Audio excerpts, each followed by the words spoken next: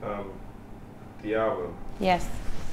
We'll look at for next year, or well, I guess whenever. Early next year is what I'm being told I'm allowed to say.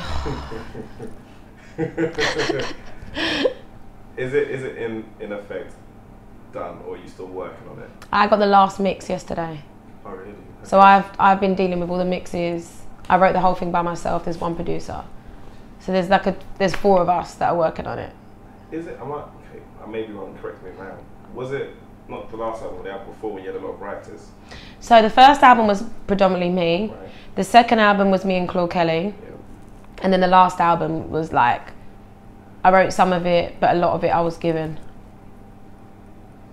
Retrospectively, how do you, is that, you can balance how each album feels? Do you feel better writing just on your own at this Oh stage? my God. Like, this was the whole journey. Like I lost the clarity and the clearness of who I was. Like, when I got signed because I wrote my own songs, and I had Big White Room and Mama Knows Best and Stand Up already. And I was already doing tours with Chris Brown and Jules Holland and Cyndi Lauper and Sugar Babes. I opened for Sugar Babes at a park once and they didn't turn up. And it was raining. That was fun. Mud. But I can't even explain to you the difference. Like right now, like when I had like what 3 years, not off, because I put out an album 3 years ago last month, right? But I toured up until last September, or just before, like doing The Voice, or like I didn't stop working until last September, and I started writing the album then. So I haven't had time off, but I didn't, like, I have out of the public eye. It's like not in the UK or in a specific place, like predominantly, but I was promoting the same songs that I've been promoting for a long, long time. So I could kind of, because it kind of just becomes autopilot, and it's almost just like, they just become like the core thing, and then, you know what I'm saying? So when I go on stage and I sing Who You Are, and I sing Nobody's Perfect, and I sing Mama Knows Best and Big White Room and Price Tag and Domino, like, I feel them. Because I remember the day, the feeling, I know who it's about.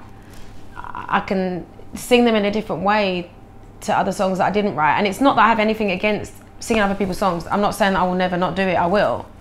But in this moment in right now, like, it was nothing more and nothing less than I had to write.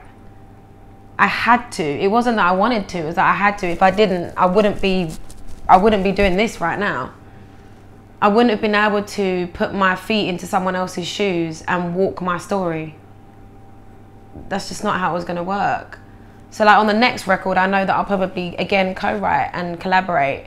But on this record, I needed to just set that core feeling again on my own. And I know that no one else could say how I felt.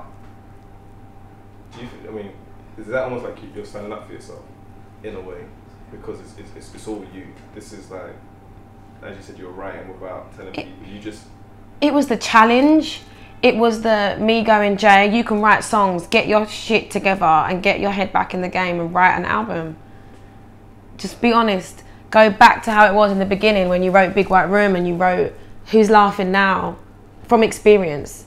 And I know your experience is darker, and I know it's not PC and it's not for a 13-year-old, but it's your truth. And I was like, I had to live in my truth, and I had to write.